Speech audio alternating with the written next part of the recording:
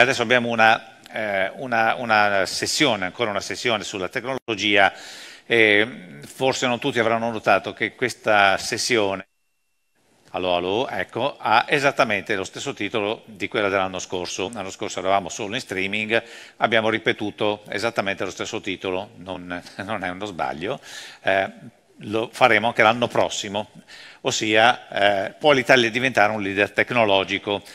Sembrerebbe una domanda strana perché non si accoppia normalmente, no, l'Italia al concetto di tecnologia, non la riteniamo, nessuno la ritiene un leader tecnologico e questo però è un errore perché l'Italia forse non è un leader tecnologico ma è leader, le sue aziende sono spesso leader in comparti, in settori, leader mondiali in moltissimi comparti e settori e anche per motivi di tecnologia. Proprio la settimana scorsa noi abbiamo dato come eccellenza d'impresa, che è l'organizzazione con la quale noi gestiamo alcuni premi importanti, abbiamo dato un premio a aziende eccellenti e tutte le aziende che abbiamo premiato, sono 4 categorie, una si chiama innovazione tecnologica, una si chiama internazionalizzazione, un'altra sostenibilità e un'altra ancora piccole e medie aziende ad alto potenziale. Bene, tutti quelli che abbiamo premiato avevano delle caratteristiche di tecnologia, di capacità di innovazione tecnologica molto avanzata e sono aziende da 500 milioni o 1 miliardo di fatturato che sono cresciute, stanno crescendo ai ritmi che avete sentito un attimo fa anche per Rana e quindi dobbiamo pensare che in realtà l'Italia ha delle grandi potenzialità tecnologiche, l'Italia e le sue aziende, i suoi centri di ricerca. Allora noi abbiamo come partner, voi sapete che abbiamo 20 partner scientifici, ogni sessione ha almeno un partner scientifico. Uno dei più importanti per noi è l'Istituto Italiano di Tecnologia, che è con noi fin dall'inizio. Oggi abbiamo con noi il direttore scientifico Giorgio Metta, ma in un'altra sessione abbiamo anche il direttore generale Montanari e nella giuria del premio Eccellenza d'impresa abbiamo il presidente dell'Istituto Italiano di Tecnologia che è Gabriele Galateri, presidente di Assicurazioni Generali. Quindi con l'Istituto Italiano di Tecnologia c'è una consuetudine che è fondamentale perché ancora una volta questo è il tema che riteniamo tra i più importanti da perseguire. Allora, questa sessione, proprio perché siamo ipertecnologici, ci sono solo io e tutti gli altri sono lì, no? Quello che una volta si chiamava nell'etere, in realtà no, questo mondo virtuale nel quale oramai viviamo tutti quanti. Quindi se io posso vedere, ecco Giorgio Metta, buongiorno, Giorgio come stai? Buongiorno. Mi fa piacere vederti. Grazie per essere qui. Questa sessione è una sessione tutta in virtuale e soprattutto è una sessione tutta in inglese perché abbiamo uno degli ospiti che giustamente parla soprattutto in quella lingua, anche se lavora qui in Italia, e quindi si è ritenuto di fare questo. Non credo che dobbiamo preoccuparci, oggi l'inglese è un po' per noi veramente una seconda lingua, soprattutto per i giovani che poi viaggiano molto, che vanno a fare gli stage all'estero, addirittura i semestri e tutto gli Erasmus e quello che ne consegue. Quindi Giorgio, a te la gestione di questa tavola rotonda e grazie per essere con noi. Grazie. Thank you very much. I'll start by doing a very quick introduction to our guests today in this session. And also I mentioned them in the order I'd like them to speak. The idea is to have first a minute per speaker in order to cover broadly the topic, and then we can have a bit of discussion between us. We try to see what type of questions still remain unanswered after we've spoken. So the first one is going to be Alessandro Perego, is the director of the Department of Management Engineering. I don't know whether this is a correct translation into English. From the Milan Politecnic. I think, we'll start from Alessandro because I think it's going to be giving a broad view on the topic. I will continue with Ernesto, a great innovator. I'm very pleased to have you here today from Enel. He'll be talking about open innovation, I think, but I'll let him speak later. Continuing with Giuseppe Zampini, the President of Ansaldo Energia, again, an innovator from in many different senses, but also very passionate about engineering. So I think we'll have very beautiful coverage of yet another topic. And then also, continuing with Iain, Mattaj, a researcher, a scientist from the Human Technopole, and very well renowned scientist, also have been directing very prestigious European institution before moving to Italy.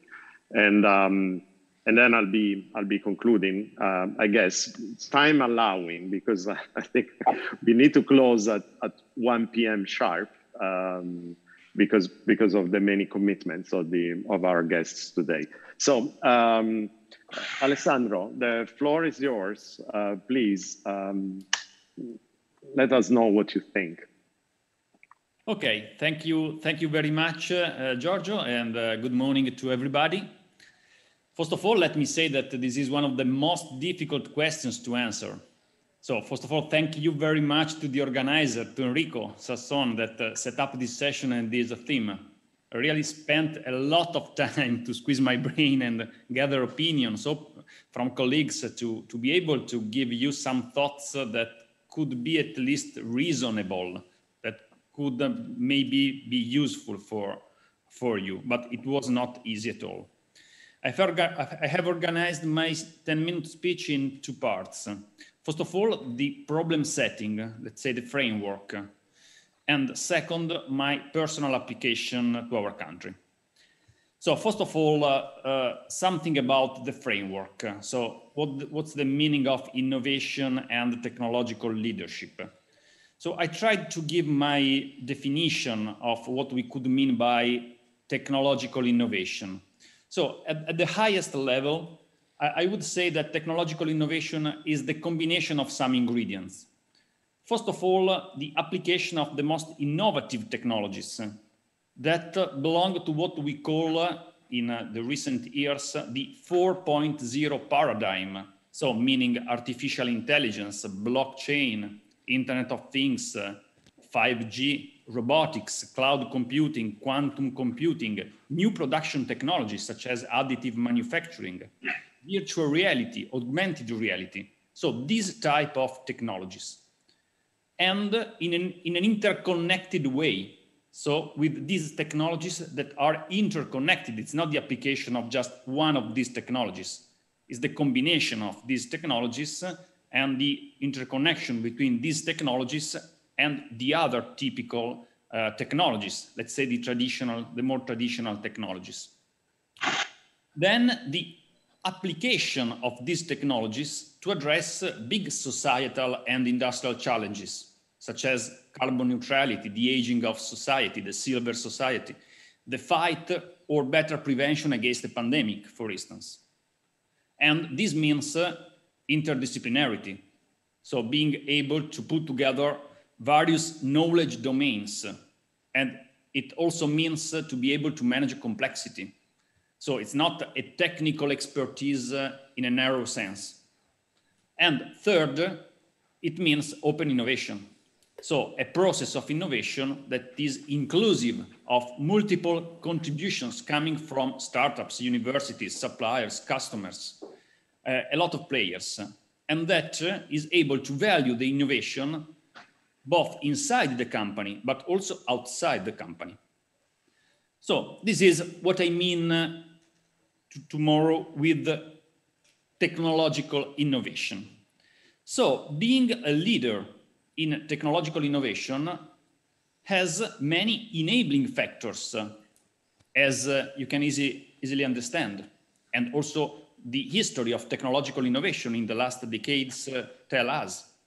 So first of all, it needs capital markets and venture capital that sustain investments in the early stage of technology-oriented startups and in general in risk investments, because this type of technological innovation is risky by definition.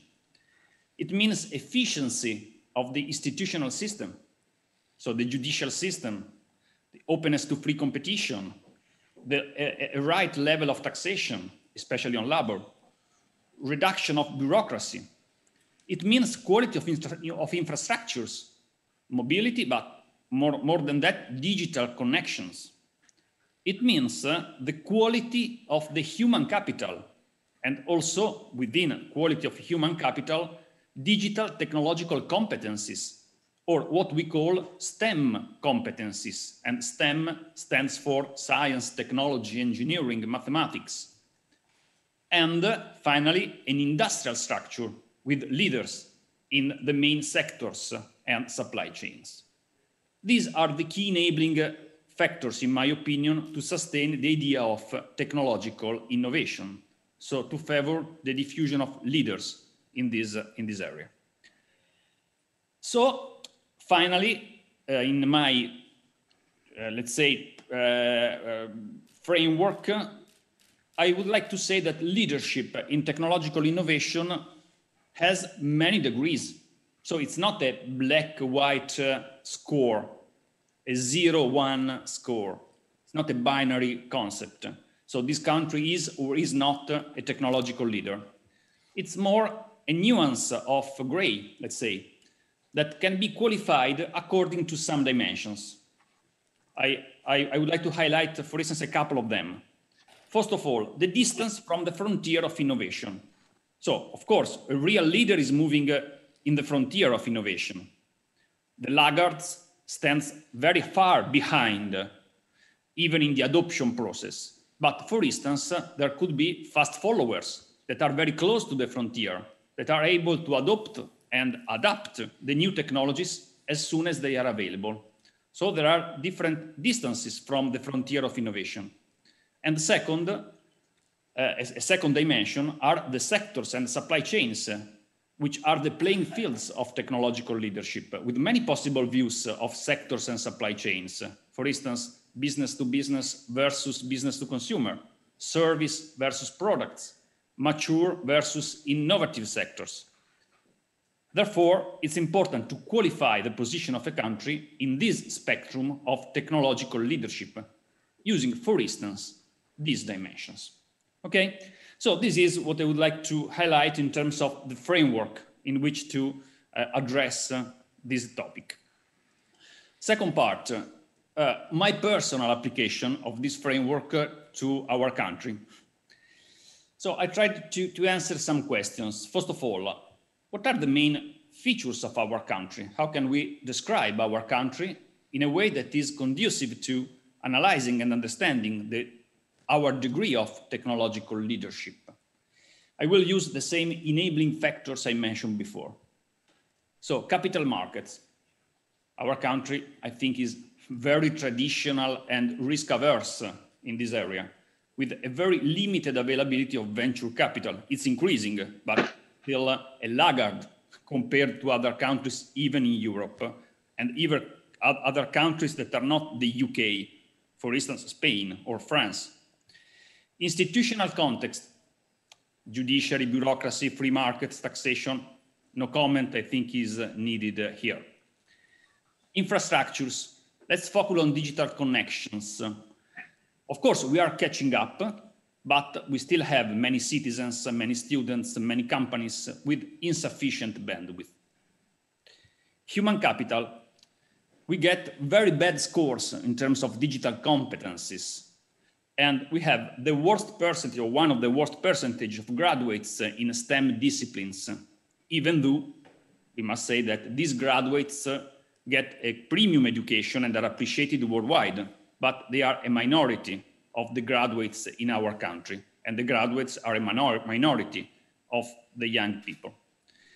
And finally, the structure of the industrial system. Here we have some black and white news.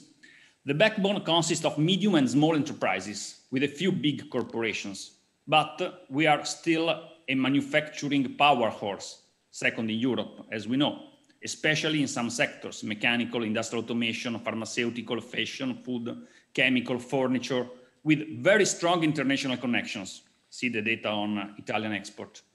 And we have some great opportunities in some service sectors in which we could have a really distinctive advantage towards other countries. Think about art, tourism, even health care. And we are a country of entrepreneurs with strong roots in history. And on the same time, we have a bit of reluctancy to open innovation. So here, black and white judgment, assessment. So how can we assess our country in terms of technological leadership, having said what are our position in terms of enabling factors? I would say that we have technological leadership, as was mentioned by Enrico before, despite all the adverse countrywide conditions as we have seen. But we have technological leadership in more mature sectors, mainly the sectors that we qualify as made in Italy, where there is even a very good adoption of new, more innovative technologies. So all the world that we have learned to call Factory 4.0, Fabbrica 4.0, and in the B2B domain. So we have technological leadership, but here. And we are laggards in more innovative sectors, in the B2C retail domain, for instance, in the service sectors, that, by the way, are the majority of the gross national product in all the countries, the more developed countries. So, going to more to the end, what are the opportunities that could change our positioning? I think that the so-called twin transition that is at the heart of the European policy, so sustainable transition and digital transition, could shuffle the cards and open a new window of opportunity. But remember, there are still the Italian gaps in terms of enabling factors. They are there. Therefore, a second big opportunity is the recovery and resilience plan, where a lot of funds and efforts must be dedicated, as you know, to the so-called structural reforms, exactly the judiciary, the functioning of the public administration, the fiscal system, so on and so forth, to infrastructures, to education. This is, I think, a one-in-a-life opportunity, but with temporary resources that can be used to fuel the change. Otherwise, they are only a flash in the pan, un fuoco di paglia. And finally, there is a structural change in the design of many supply chains with a focus on resilience that can reshore, move back to Europe and also to Italy, critical portions of supply chains. And so what could be a realistic strategy for Italy in this picture? I suggest that this strategy should be built on a couple of premises and two pillars. Premises. First of all, we need to be realistic, self-aware of our points of strength and our many points of weakness. We are leaders, but in some more traditional and mature sectors. Second, to build a role of leadership in a new technology takes 10 years, not 2 years. Clear determination, huge investments, concentration, critical mass. So finally, the two pillars.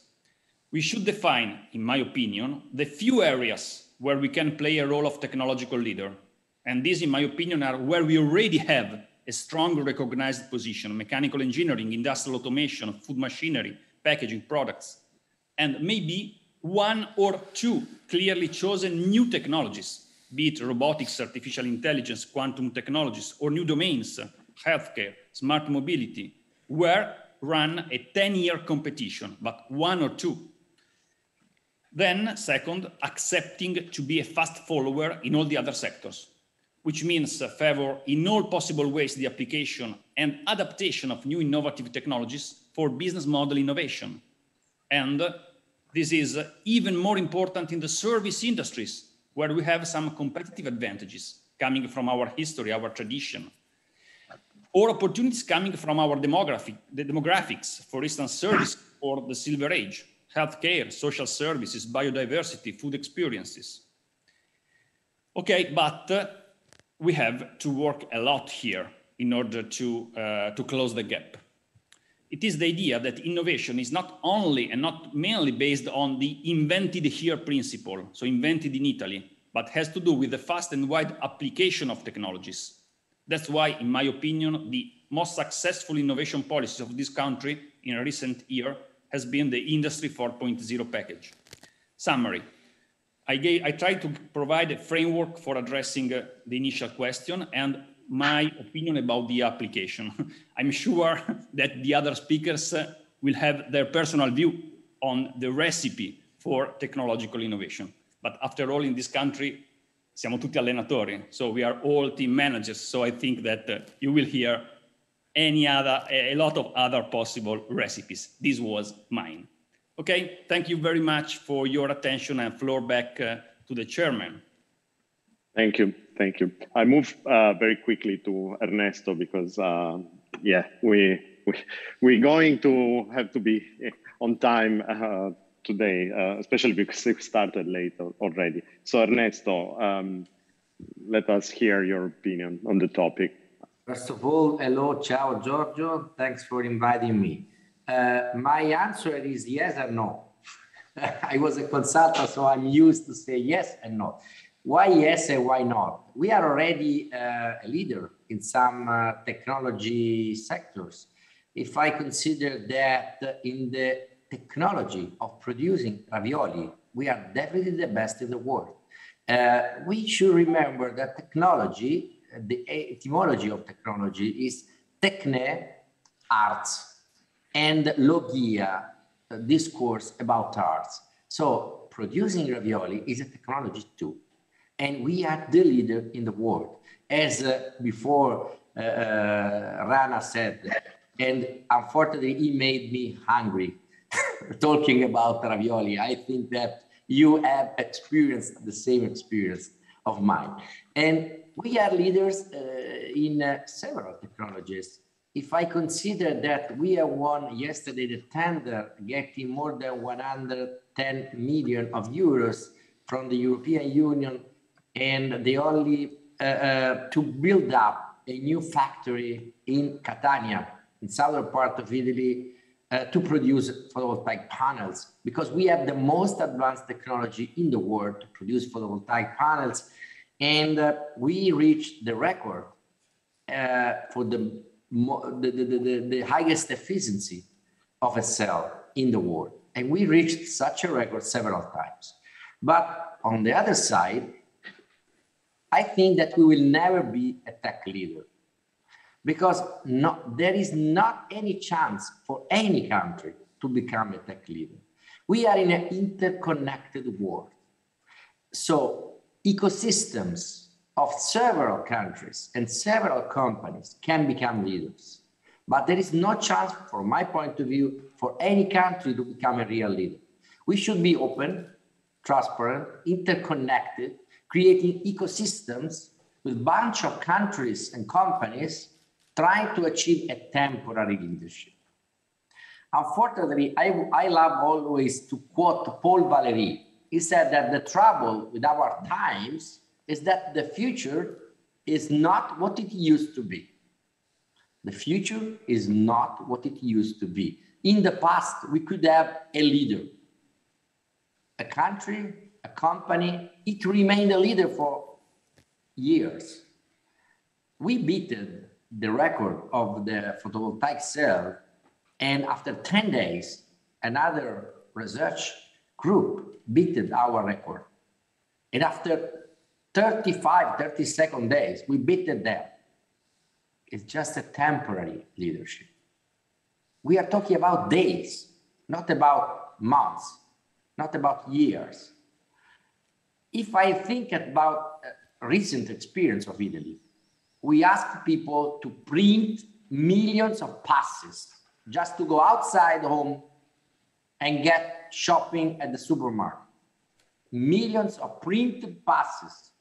I went outside and I found a policeman in front of my supermarket asking me, why are you going to this supermarket? Okay, because I need to buy food. Please give me a printed pass. I provide this policeman with a printed pass.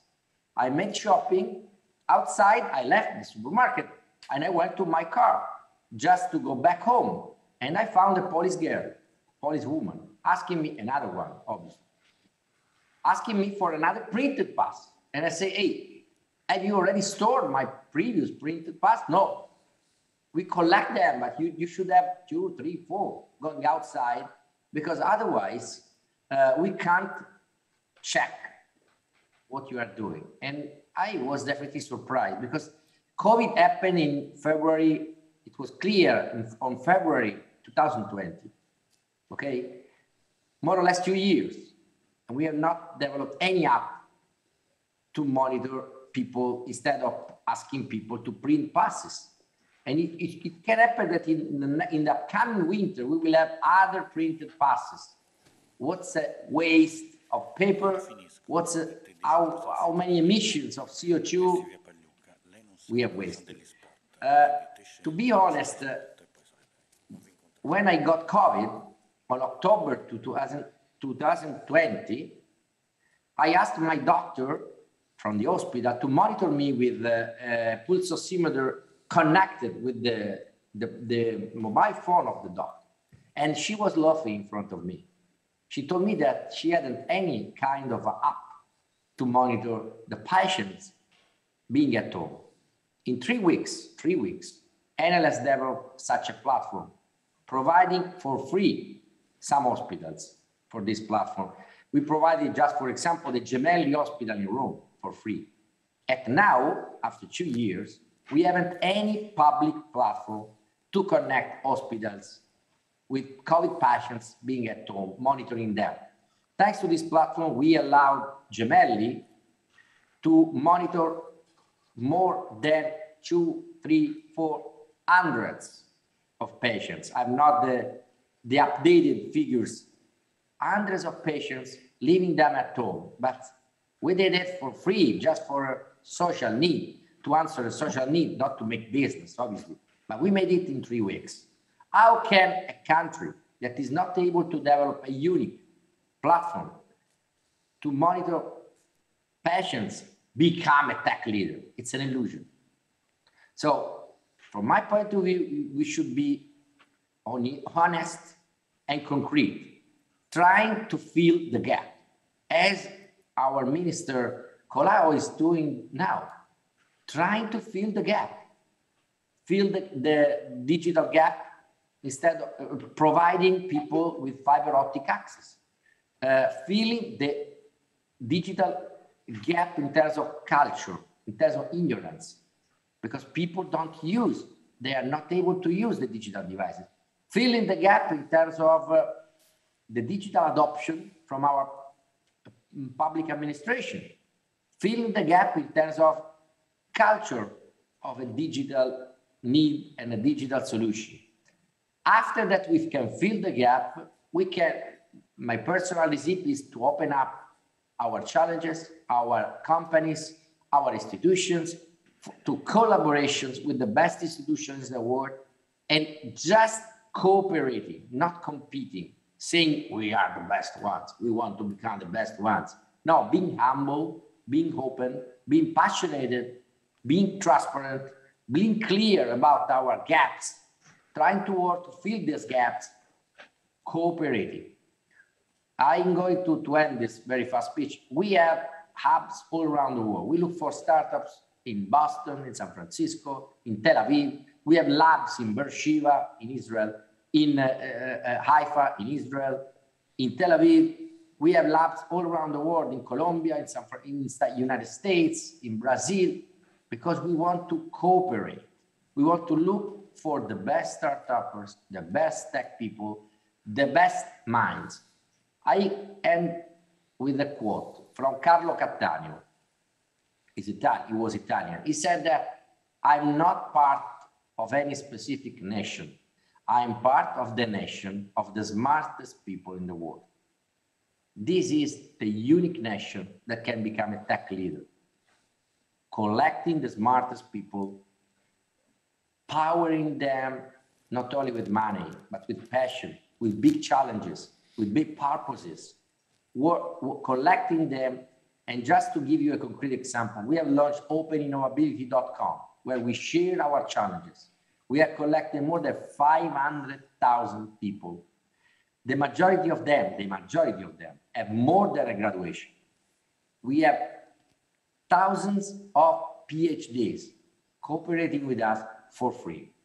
They provide us with ideas, with proposals, and when we launch a challenge, we reward them with money Just in this case, if they provide us with an idea, and if we choose this idea, we reward them with money. We have collected more than 3,800 ideas from more than 100 countries. Why are they doing this? Because they want to cooperate, because they want to share, because the most talented people don't work for money. They work to give something of themselves to the humanity and to leave a sign for the future generations. The most talented people don't work for money. They work to give to themselves a sense of purpose. This nation, the nation of the smartest people, will be the tech leader in the world, not Italy, not any other country. Thanks. Thank you, Ernesto. Very beautiful message. You know, there's many colleagues here at IIT, when they asked about where you come from, they answer from academia. So I think, you know, it's very similar to what you were saying, indeed, indeed. Giuseppe, I'd like to move to you. By the way, I have to confess also that you have something to do with IT. So just wanted to complete the picture, because there's me, but there's also our Director General speaking later at the festival. And but also Giuseppe is a member of our executive committee. So Giuseppe, please, the floor is yours. Thank you, Giorgio, and good morning to everybody. I will be even shorter because I have to say the two former speakers, I share some idea, in particular Professor Perego, just he told a few things I had in mind to say.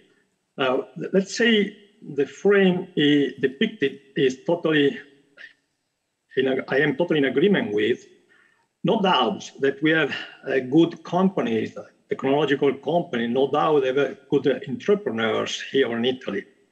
Let's say a friend of mine that's not Italian just some time ago told me, yeah, the Italian entrepreneurs are the best.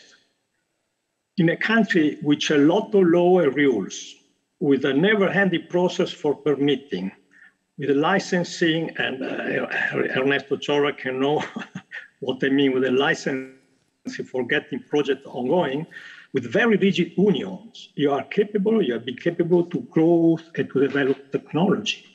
That I like this statement, and I can share it even from my point of view as industrial association here in Genoa, particularly. A lot of small, medium companies have a very good, interesting capability to grow in technological, specific technological field. And we have even some managers, entrepreneurs, very visionary. They are looking for the future in a way that a few years ago was not conceived. I can say some of my personal experience in Ansaldo Energia. Several years ago, Ansaldo Energia was living mainly on license from other big companies around the world. We changed ourselves when I decided, at the time I was CEO, managing director, that people should go by ourselves. We should go develop technology on the basis of what we learn by ourselves. Ansaldo Energia became leader in patents in 2017 in our country, and one of the best in Europe, which means that when you are open-minded, open innovation, that by the way, we start open innovation in 2009, working on this. When we start open innovation, open mind to the young guys, we are capable to reach a point that you never think before. By the way, you remember, Giorgio, that we are doing something together, specific with IIT, for developing new technology in the combustion chamber of the gas turbine. That's a very advanced one. So let's say an advisor that was helping or working for a foreign customer who was targeting a company from Italy. He told me, he wrote to the customer better, the target has shown his ability to survive in the difficult market period, thanks to a very good R&D team and focus on improving, upgrading existing product platform, and thanks to a strong business spirit, a high degree of entrepreneurship. So that is a confirmation, if you want, what Professor Perego was saying. There is company there. We have company, a lot of companies, smaller, medium size. They are showing to be leader in the sector. The point, and I'm in agreement with Ernesto, before I say perhaps if I got well, however, the future will never go back to what we were being a few years ago. The innovation today is dynamic. The change is the normality of what I am seeing. The company strategy should go ahead with the technology. As I mentioned before, digitalization on the working process is relevant, and the cloud technologies are becoming the basic support even for the so-called smart works. But the way Chora mentioned about photovoltaic, I am in agreement with him. His technology developed there is a very advanced one. But photovoltaic, just if I want to mention some details, back in 10 years, more than a little bit of 10 years ago, the cost euro per peak of watt was about 4.5 euros. A few years later, from the Chinese side, they came up to 0.6 euro per kilo per watt, which means even if you have a good technologies, you are out because you are not capable to sell to the market. What is the future in my mind that we need to move at higher speed in the changing business model? And what before, I remember said we did in 10 years, now we have to do in 2 years if we want to stay up at the top leadership. Therefore, we have some challenges to face. We have capability to do it. Again, in the area of computational science as well in healthcare and related medical devices, we can do more and more that we did in the past. So if I'm looking at the company side, we will say that our country is a leader. But again, if I go back to what Professor Perego said, which I share, the technology and to be a leader means to be a leader as a country means something more. And so I am a little bit surprised when I read, perhaps he was referring to this, reading the digital economic and the society system that put Italy on the third place before the end. After others, if I remember properly, Bulgaria, Greece, and another country.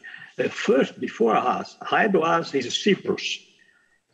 We are around 25 place in this story here. It's not nice to say that. How can we become a leader if this index are putting Italy as a low part? Another thing is surprising, reading the DESI index is the human knowledge, the knowledge of the human resources have been mentioned, or the digitalization is very, very poor. It's one of the poorest in Europe, while the North countries in Europe are the best. If in this our discussion, the digitalization and all the enabling technology you mentioned before are becoming relevant, our culture should change. Our addressing, our institution should address in proper way these changes. We really have today a lot of activity, digital innovation hub, competence centers around Italy. But perhaps we have to, I would say, channel better these activities in the way that people can grow up. If I have looked at Bloomberg Index too, the Bloomberg Index is putting Italy at 20th place around the world. The first became South Korea. Germany moved back to the second place, and the third is Swiss. We have to consider this when you think to Swiss with a lot of institutions that you are aware of is becoming the third place. It means there is, and Bloomberg Index is based upon several indices. I don't want to waste your time to say, but it's going from number of the patents to the number of company, technological company per inhabitants, the density of which are developed in the country. you see that even if we have high capability, good managers, good leaders in some area, the perception of the index, the metrics in which a country is put is not very satisfying. So the conclusion, since I don't want to repeat what the other former speakers say, where we have to move. For sure, we have to pick up, and I'm agreeing in this with Perego, the best areas in which already have some technology. The mature technology we were referring to could even give more, because there is a lot of activity. We are forgetting to say the future of the service business. Service, not just a third party. Service means maintenance of the existing equipment is a great business. It's a great, requires a lot of knowledge, because digitalization, you can make services now predicting maintenance, even in maintenance as well as in medicine, that gave a lot of capability to grow. You can now manage, we were managing some plants in US by Brindisi site, just over time, overnight. So if I say, look at the business, some area in which our country can develop its capability at the best. Enel is an example. Chora mentioned before the number, just beside the large number, but how to address with the technology we have here. But clearly, I think, Giorgio, we have to help our institution to address and to move far from the lower place in this index. The index are a metric as engineer, we have to use it, which says, okay, you are excellent in some area, but the country is still poor, and still poor in this part. Therefore, in particular, I was worried, I was concerned about what Professor Perego said about the poorness of the knowledge of digitalization. For different reasons, linked to that, by the way, I discovered some countries are ahead of us. A country like Pakistan, India, Iran, even Serbia have a greater digitalization than ourselves, which means that perhaps we are a leader now in some company, we can become leader of the country in some area, but the way to go is a little bit too long. It takes some time. And some address. Every one of us has to tell the young guys and those who are looking for making R&D activities to agree, to be enthusiastic, to be curious. We can reach some tops level, but we have to move on the school in a different way. The school is becoming the educational point, it's becoming one of the key points for the future activities for our country. So I just changed my speech, just picking up what has been said before, just to be short, but this is coming from some of experience, I could say I personally experienced, as well as looking at the activities that has been done even IIT, where we are so kind to mention where I'm being there. We have big chances. We have big chances as a single. We have big chances as a company. We have big chances as, I could say, a small company too. But the boundary condition that mentioned clearly Mr. Perego before was just so kind to say bureaucracy and set a stop because he didn't want to go ahead. But that situation is really stopping our capability to grow. Larger champion like Enel clearly have some capability by itself, but think to the bulk of the activity in the country.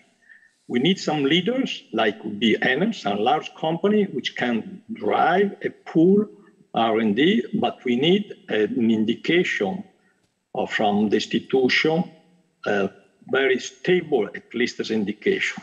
Nowadays, I am more positive for the person we have there, not just to mention any ministers that we know.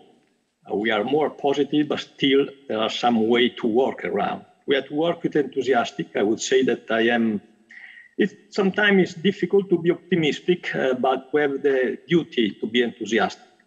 And on that, statement, I stop it. Thank you, Giuseppe. I think we almost reaching consensus here on the fact that be enthusiastic is fundamental, that you know, we have to think with optimism on the possibilities for the future. I'll let now Iain speak. I guess, Iain, you may help us also bringing some different point of view. Here we're all mostly on the deep tech, on the aspects of engineering. Maybe you can tell us a bit more also on the life sciences that are clearly a very important topic. Thank you very much, Giorgio, and thank you for the invitation. I also, while we were talking about the connections to IIT, I would just remind the people in the audience that IIT was fundamental in setting up Human Technopole, and we're very grateful to them for their role in doing this. I am going to talk about life sciences, biomedicine, and what I'd like to do is to talk about an area, and I think this was already said by Alessandro at the beginning of the session. It's an area which is fundamentally international. There is no such thing as a world leader in biomedicine. There are technologies which are essential. There are technologies where countries have to be active. There are technologies which countries have to be able to apply. But it's an area which moves incredibly quickly, and where I want to talk about some of the areas that I see that are going to be very fast moving in the next few years.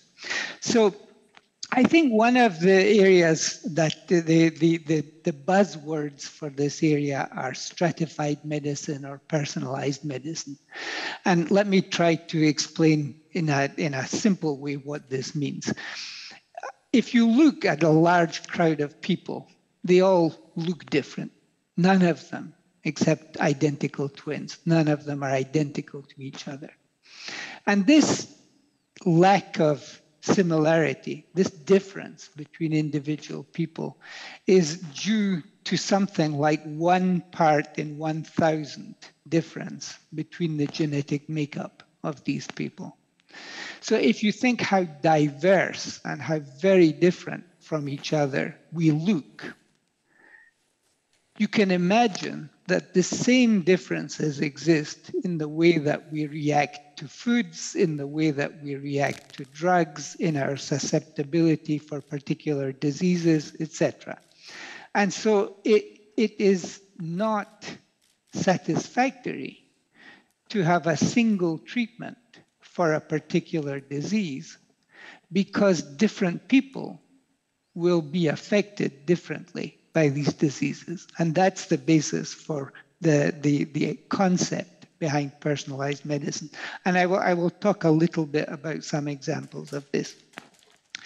But in order to apply personalized medicine methodologies in any population, one fundamental aspect is that it's necessary to understand the genetic structure of that population. That means carrying out genetic and possibly genomic analysis. Genomic simply means obtaining the entire sequence of the DNA of an individual in order to know what is the background of variation in genetics in the local population, in the population which you're studying and which is getting ill. And the reason for this is very simple. You need this information in order to be able to distinguish signal in terms of genetic factors which will contribute to disease from noise, which just happen to be genetic factors which are common in the population. And so it's very important that in order to prepare for personalized medicine, that Italy prepares by doing studies which enable a better understanding of the genetic structure of the Italian population. This is important for all different types of disease. So rare diseases collectively, they're called rare diseases because very few people get each one. But collectively, rare diseases are a very important health issue for the population.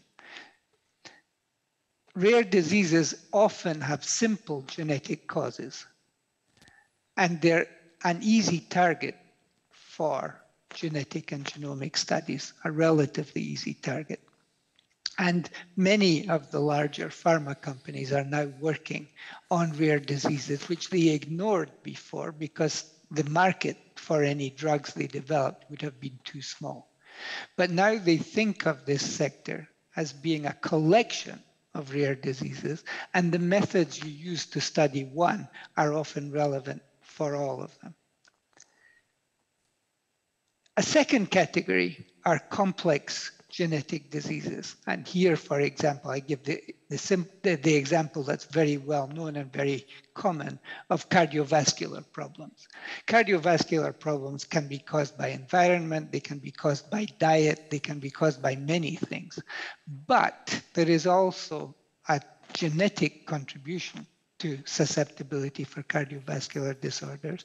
And that genetic contribution is not from a single gene. It's a complex contribution by the interaction of many differences, many variances between different people. Again, you need to understand the structure of the genetic population in order to study those. And a third example, which is very different, but where personalized medicine has gone the furthest, because actually it's the easiest example to study, is cancer. So individual cancers are all different from each other. You know that cancer is not a disease, it's thousands of different diseases. And some of them are closely related to each other, like different sorts of breast cancer. Some are much more distantly related. Cancer is a good example of personalized approaches because you can study the tumor. You don't just study the patient, you study the tumor and you see what differences have arisen during the development of the tumor.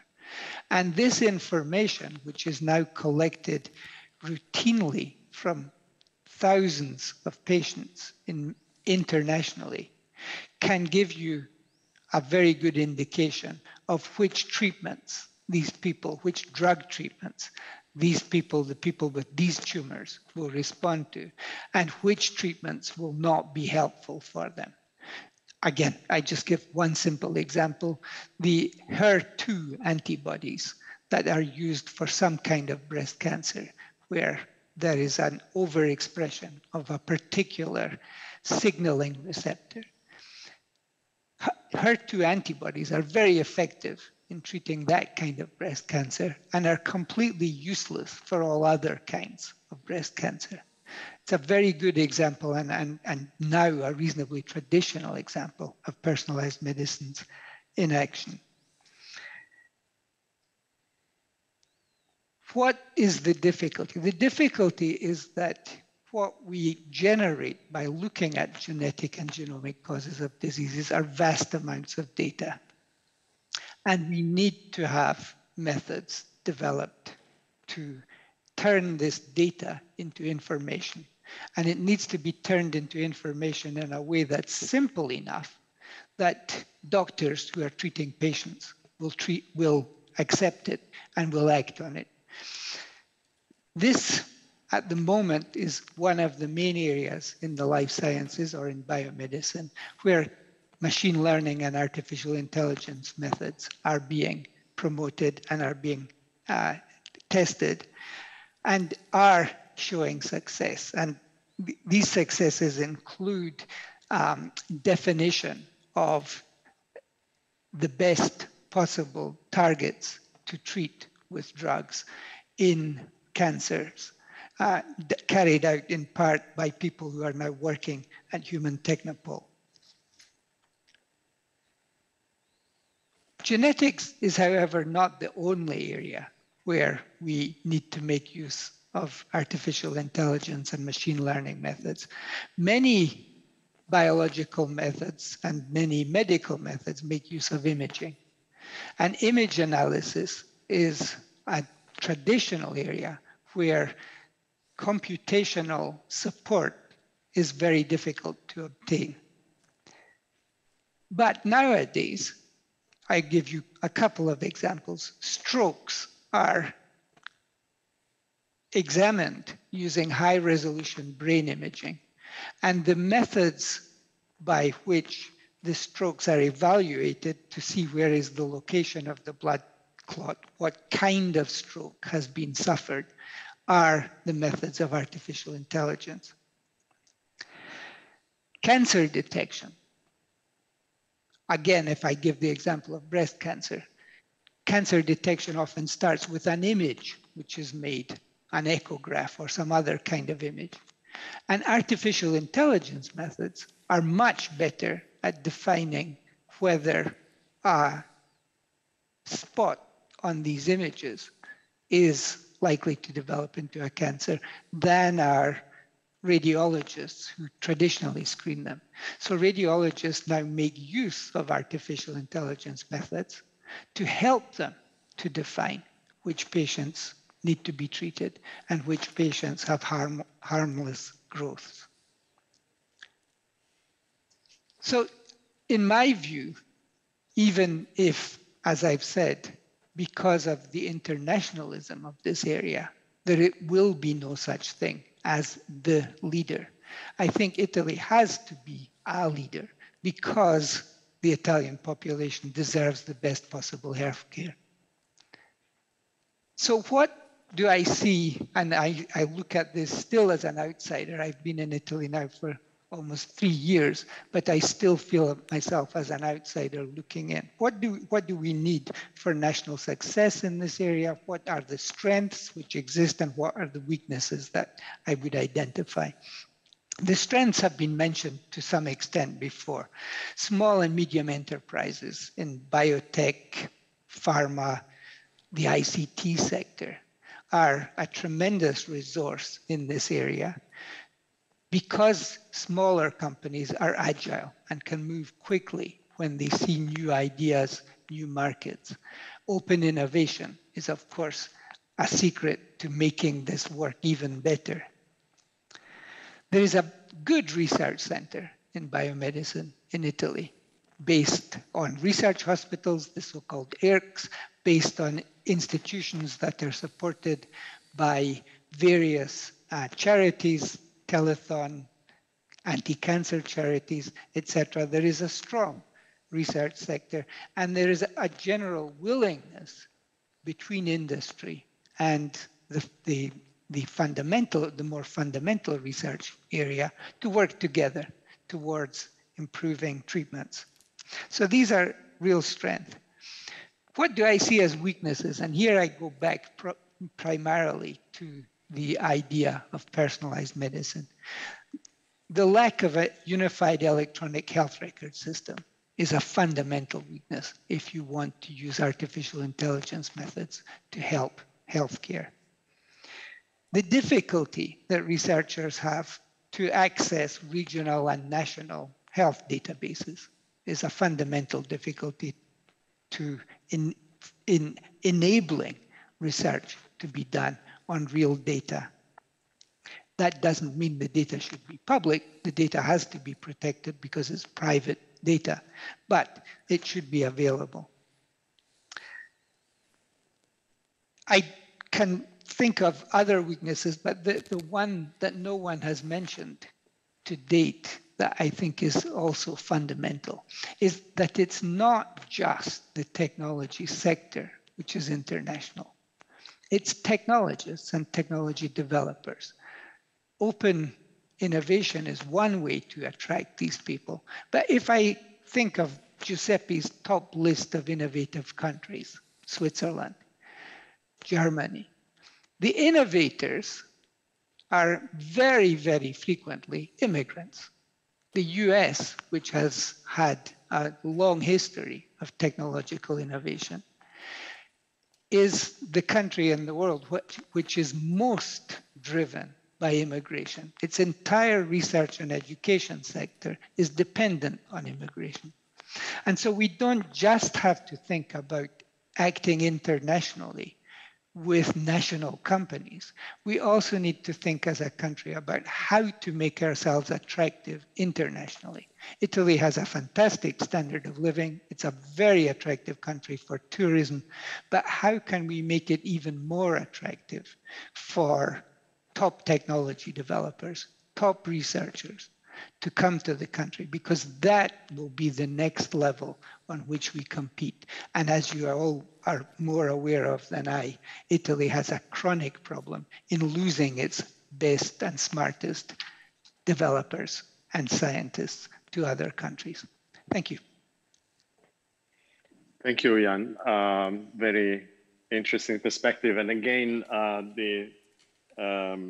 think the message that we have to attract people internationally is very, very beautiful. I think it's very important, absolutely. Also because I don't think that otherwise at the moment we'll have enough of the innovators, because we mentioned earlier that probably what we lack quite often is graduating in STEM disciplines. So I think it relates, the two things connect. I'd like to, since in terms of time, we have very few more minutes left. I would like to ask a general question to everyone, and so that we can conclude, because I mean, I think we identified several elements of what it means to be a leader, and what maybe we have and what we're lacking. I was wondering whether we'll like, or whether I can ask you, starting again from Alessandro, very quickly, to comment on this Next Generation EU program. That I mean, are we doing the right thing from what you know in terms of where we're investing? You mentioned, for instance, earlier that the infrastructure, the Minister of Innovation is launching this big program to create the proper infrastructure. What do you think in general? Do you think we're lacking something there? Of course, from the best of your knowledge about the program. Thank you very much, Giorgio. My point of view is that we are not lacking something. I think we are doing the right things, but it depends on how we do those things. And with how we do, I mean how we connect those temporary resources, because they are mainly temporary resources, with a long-term project. I mentioned before the fuoco di paglia risk, meaning that I really think that the worst outcome is that we use those resources in these 3-4 years to pay for current costs, and we are not doing the right investments. For instance, talking about what is happening in the measure concerning research and education, there I see a lot of work done by universities in order to get those resources, but it's important that they connect those resources with long-term projects that maybe they already had in mind, but they couldn't do because of the lack of financial resources or human resources. They have to use those resources to launch long-term plans. That's my point of view. Yeah, not easy. I think it would require a commitment from the state beyond probably the Next Generation EU program, because as we know, that finishes in 2026, but later what's going to happen, it's a big question mark, I guess. Apart from the investment in infrastructure, I mean, that remains, but then how to run, even how to run the infrastructure, you have to consider the cost, I guess. Giuseppe, I don't know, you have a comment on some final thought on what we discussed today? I would just add something about PNRR, as Professor Perego was saying. The risk I see today that we are getting back to have money with some project, to make the project for getting the money, not to have the money to make project already in the strategy of the company. That is risky, is outlying, totally shares. Because just for example, now everyone is going back to lithium batteries. Is the right choice today to the lithium battery for our country to set up a factory without thinking to the waste of the batteries? So that kind of project are something that is risking to address, to make jobs that once the money is finished, the project itself is dropped down. That is risky, I'm saying, Giorgio, that something explain what Professor Perego explained. He didn't have to explain. I say, I sustain what Professor Perego another way said. Yeah, I agree. It's very... you know that we already discussed it in IIT, not to get something back to get money, but just because you have an idea, and the idea is to extract, take the money from that.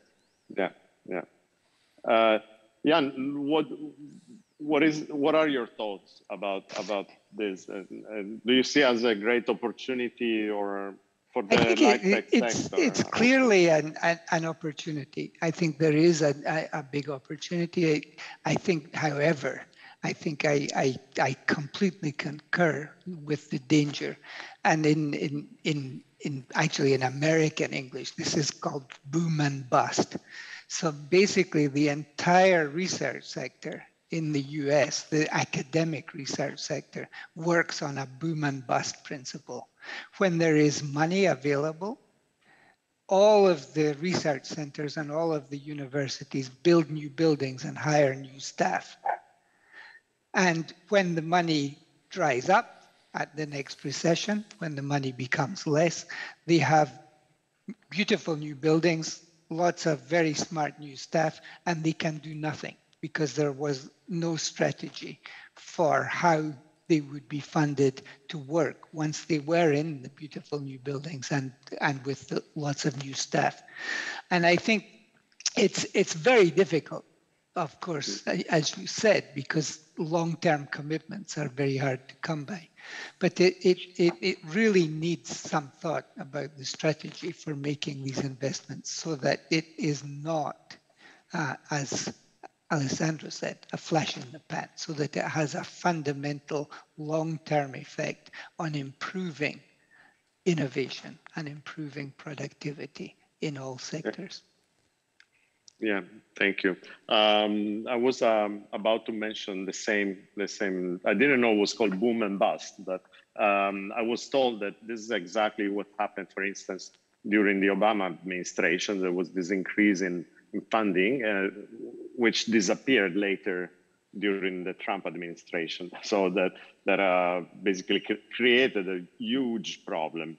And the risk here, I guess, is exactly that also for us.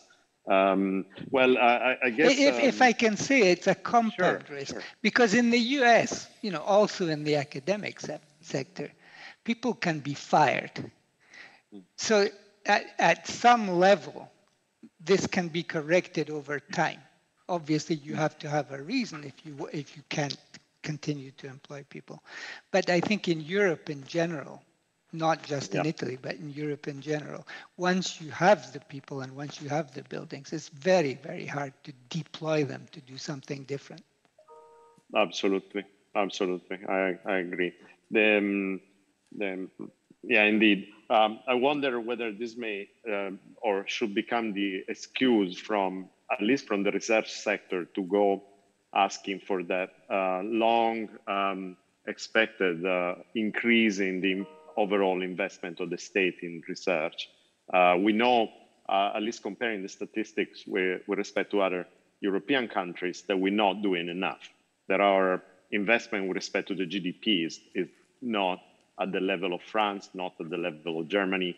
And we see the result in terms also of the technological development, in a sense. So yeah, maybe this should be a message that we pass to, of course, to the decision makers, that this may be a good opportunity, so that next generation EU is very good if at the same time we think what to do, what to have past 2026. Okay, if there's no any further or urgent comment, I think we're sharp on time. It's 1 p.m. Enrico, I don't know if you want to say goodbye yourself. Yes, sure. First of all, let me thank you very much, all of you, and also Ernesto Chora, which is not with us anymore, lost in the cyberspace somewhere, but nevertheless he has given his great contribution, as every one of you, a lot of ideas, a lot of suggestions. There's really good food for thought for the next period, the next month. Looking forward, of course, to having you again next year in the next edition of the Festival del Futuro. You have given us really many different ideas and suggestions, and it's clear for every one of us now that we have perhaps Italy is in a particular moment. It's really a moment where a lot of people say this is the land of the next land of opportunity. Perhaps in the next couple of years, I don't know if this is dependent on the present administration we have, which is particularly credible, if you want, but also the next generation EU is providing resources. Resources are provided also by our government. As you said, of course, we have to make the best out of it, and we have some structural limitations as well, some conjunctural, some temporary ones.